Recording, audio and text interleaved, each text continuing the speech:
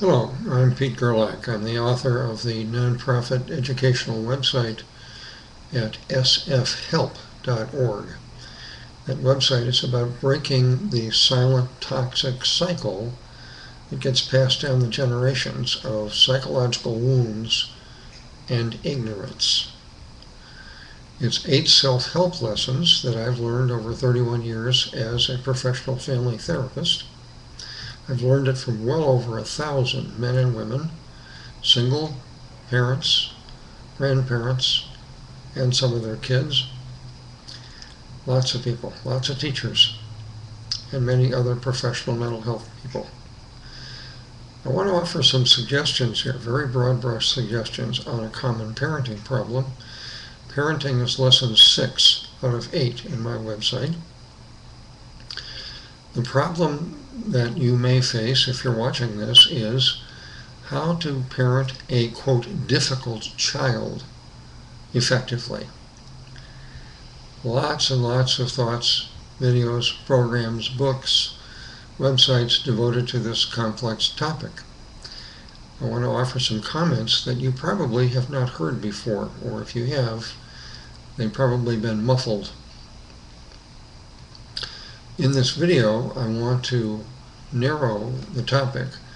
I'm purposely excluding any problems that are caused in children by organic issues, which need a doctor and a psychiatrist to assess.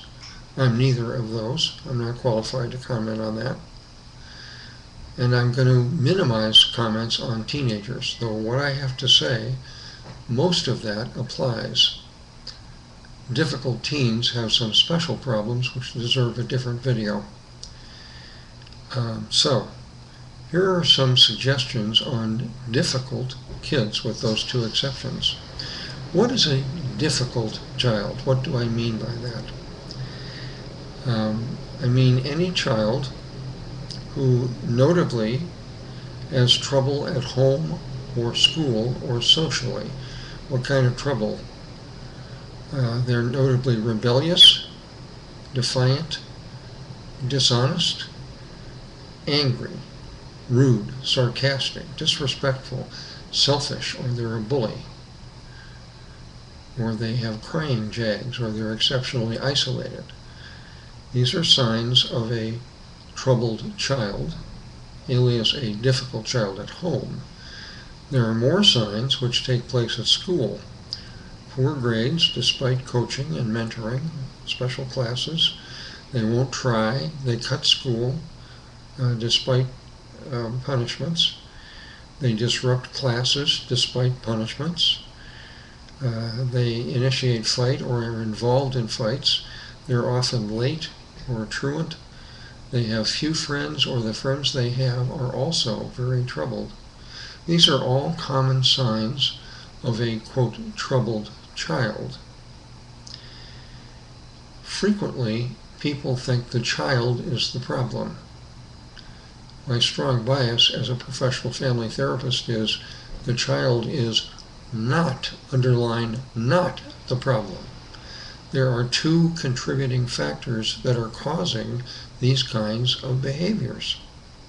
1, the adults who are responsible for raising this child, this troubled child, have almost certainly inherited major psychological wounds from their ancestors. They are ruled by a false self without knowing it. If you don't know what this means, I'm not going to elaborate here. I have made a number of videos relative to lesson 1 in my website. It's about psychological wounds. There are 6 of them, and they pass down the generations unless adults own them, admit them, and reduce them. That's one probable cause of any troubled children in your lives, in your life, or your home. The companion cause is adult ignorance. In my long experience as a family therapist and a researcher and a student for many years, I compassionately believe many parents of, quote, troubled children have never learned from their ancestors or their schools or society. They've never learned about how personalities are formed. They've never learned how to communicate and problem solve effectively. They've never learned about healthy three-level grief and how to assess if grieving is not finished. They've never learned the fundamentals of healthy relationships and how to choose and maintain them. Parents of troubled kids have often never learned how to grow and maintain holistically healthy families or how to do effective parenting. They're handicapped, such adults, men and women. They may have college degrees. They still are ignorant of these topics. They're handicapped by lack of informed knowledge. You put the wounds and the ignorance together, that often causes early childhood trauma, which then contributes to problem behaviors in a child at home or at school. If you accept this premise, what are some specific things that parents of a, quote, troubled child or a problem child, what are some things that parents can do? The very first thing, define your priorities. I'm speaking now to parents and their supporters. Define your priorities honestly. Rank your top 5 priorities in life, not just over the coming week, over the next 25 years. What are your long-term priorities? How important is family health, holistic health, mental, emotional, spiritual health?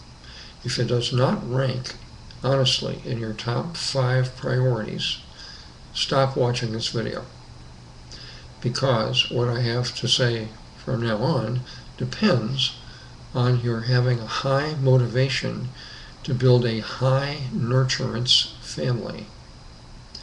Nurturance is filling everybody's needs. That's what families do if they are functional. So if you don't value trying to build and increase the functionality level of your family, what I have to say will be of little value to you. So besides defining your priorities together, the second thing I urge you to do is to see the video. I'll give you the link here. See the video on the toxic cycle, the inheritance cycle, where wounds and ignorance pass down the generations. That probably happened to you, and it probably is happening to your children against your best wishes. Get acquainted with this cycle and take responsibility for breaking it in your home and in your family. You won't hear this suggestion in most other advice about parenting troubled children, which is a tragedy in my biased opinion.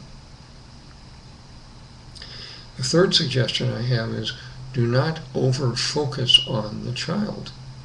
The child's behavior is a problem, yes, and it is a symptom of the core problem underneath the behavior. Parents' wounds and ignorance. If you simply limit your focus to the child, you're going to miss the big picture and the root problems, and you probably will have little success. Okay, so don't over-focus on the child, and don't listen to mental health experts that suggest that you should. I believe they're wrong.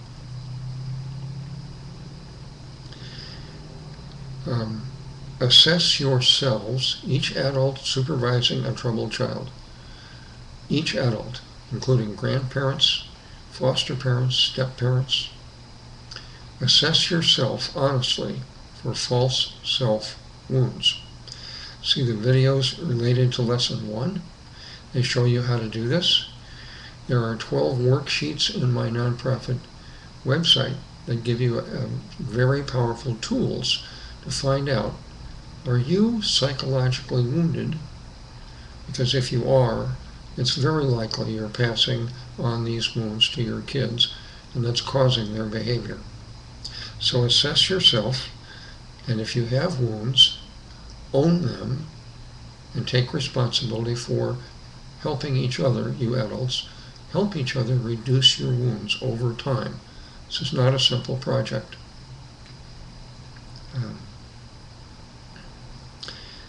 I urge all the adults in the 1 or 2 homes, in the case of divorced family, all adults, not just the local custodial adults, all adults, including grandparents, study lessons 1 through 6 in my website patiently over time.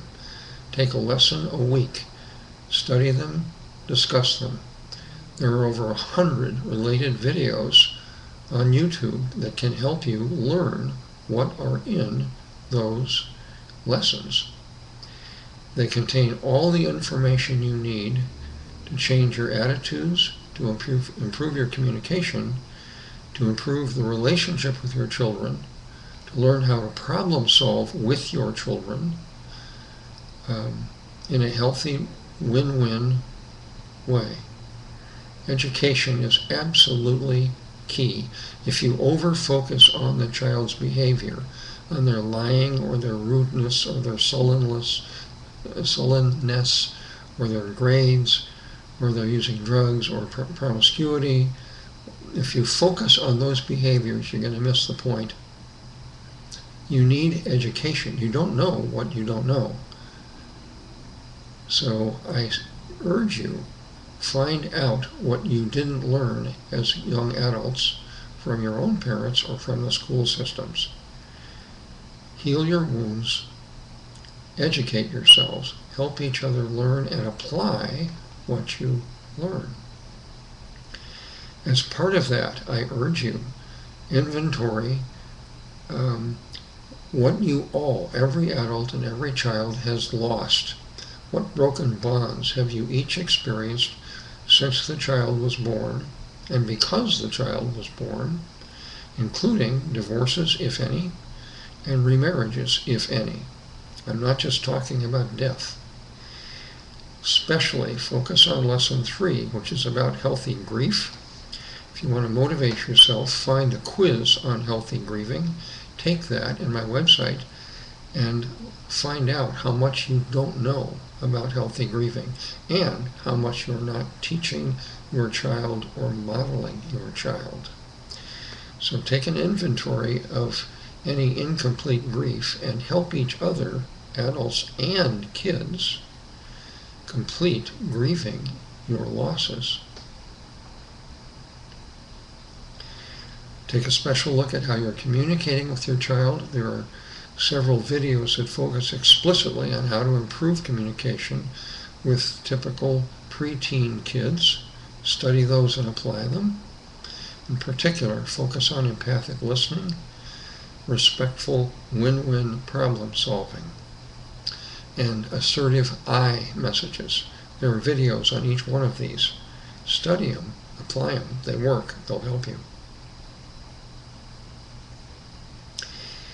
If you put effort into this and it doesn't work, the last suggestion I have is hire a qualified family therapist. I have a video on what family therapy is. I've got an article on how do you pick a qualified therapist in my website. So there's lots of help available. But if you find that you can't do this alone, there's no shame in that. Don't hire a child psychologist. Hire a family therapist with a lot of experience, especially one who is open to the ideas that I've described in this brief summary video. I've covered an awful lot of information here. So I hope you'll pause and rethink and process this and maybe look at it again and maybe again. Show this and discuss it to the adults in your family. Have compassion for yourselves. You have a very difficult job. If you want your child to change, you must change. I hope you find this useful. Thanks for watching.